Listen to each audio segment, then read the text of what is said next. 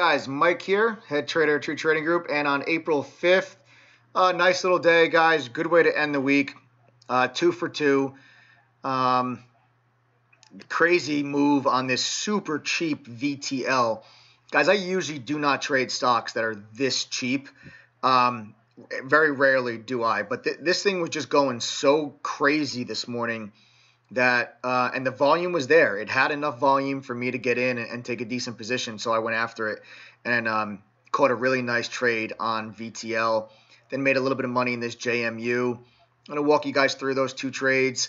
I'm just really, yesterday was a huge day with the Tesla trade and everything, and I just wanted to come in today and just kind of keep it going and just build on top of the day I had yesterday. I didn't want to take too much risk, do anything crazy, give back a chunk of what I did yesterday. So I just wanted to come in and just focus on hitting singles, doubles, not really focus on any home runs, because yesterday was a home run, right? If you didn't see my video yesterday on the Tesla puts, it was a 426% gain on those put options on Tesla.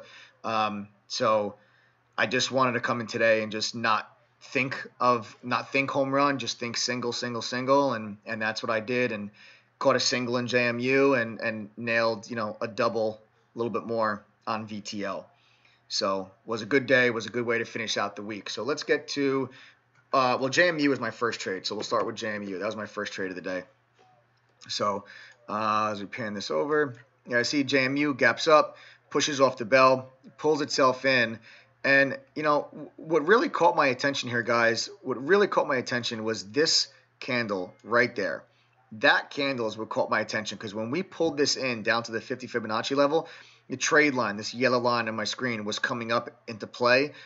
And I had eyes on JMU, okay, right here when it was holding.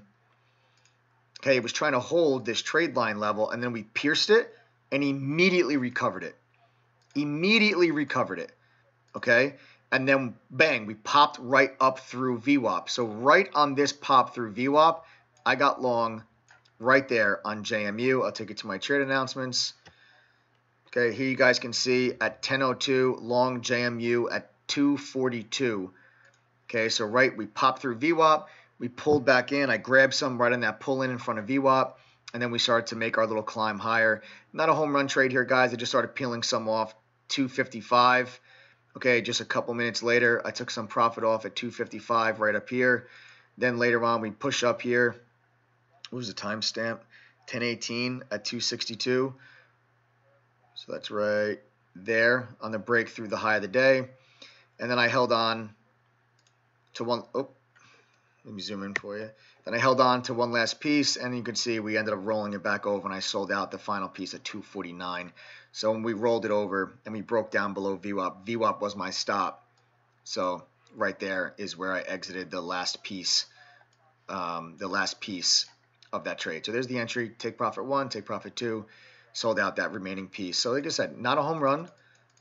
Just a single, focusing on a single, and walked that away from that JMU trade with a little profit, but nothing to write home about. Next, we got VTL. This thing was incredible. It was incredible. Gapped up today and just exploded. There's actually a lot of different patterns on VTL that I'm going to cover with you. I'm not just going to cover with you my trade, which I will cover with you, but I want to show you some other setups before we get into that. So here you guys can see right off the bell, we gap up and rip. Real nice, strong, steady, increasing volume, and then we pull it back in. When I draw up my Fibonacci retracement level from the previous day's close up to the current high, you got to go from the previous day's close, guys. If there's a big gap up like this, you got to go from the previous day's close. You don't go from that low, okay? You go from that previous day's close when you have a gap up. If there's no gap up, then you go from low to high. Okay, but there's a gap up, you go from the previous day's close. So what we see is on the pullback, we pull in where? Right to the 38.2 Fibonacci level. And right at that level, you also had the trade line and VWAP coming together. And then you finally got a trade line VWAP crossover right there. And then you can see, bang, trade line VWAP crossover ignites a move up, new high of the day. And then look at this support level on this trade line. Are you kidding me? I mean, it doesn't get much more perfect than that. So your pullback into the 38.2 fib level, trade line, crosses over VWAP, and then the stock just never looks back. Just an absolutely ridiculous run. And I didn't trade any of this. I didn't catch any of that move. Okay. I would just, I don't trade usually 30-cent stocks. It's just usually not what I do, but because I usually don't have the volume for me to take part in it. So I watched this move. I watched that move. But what I started to notice at this point, guys, was we just broke through a nice little area of resistance. Okay. And when I take you guys to the daily chart, okay, and you see, let me pan over. Because of the gap down, you can't see it. Well, guys, you can see it a little bit here. So here you can see this resistance at like 43 cents, right? When I go into back to the intraday chart, okay, you guys can see that after we broke through that 43-cent level, you can see here's the breakout. Okay, that's when we finally started to really open up. You can see the range on these candles are nice, tight.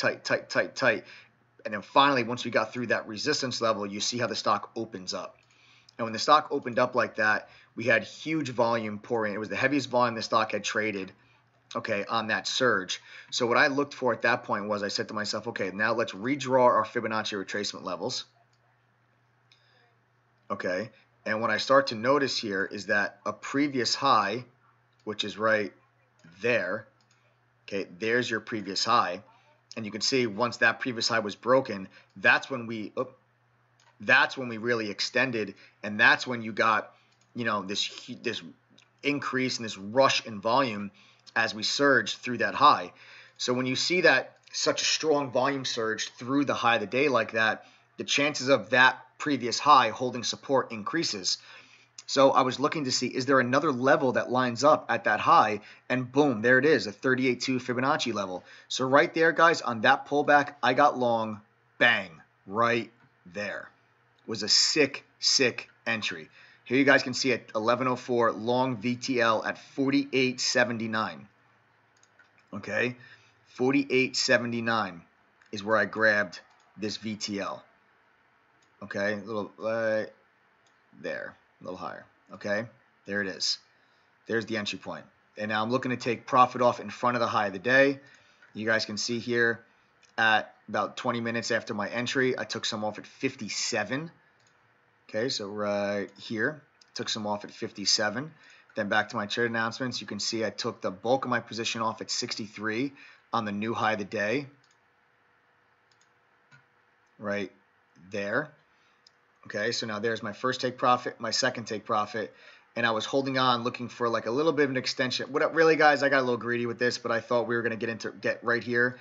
I know my chart is tough to see right now, but this is a gap entry of 75 cents. And I thought we were going to get up and test that 75-cent gap entry, but we got to 70 and then rolled it over, double topped, and then now the stock has since pulled in. So I held on to one last piece looking for 75. I was going to probably get flat around 72, 73, and I got a little greedy with it. So we hit 70, pulled back in, and then I just banged out of the rest right there at 60. Take you back to my trade announcements here. You guys can see final take profit at 60 cents.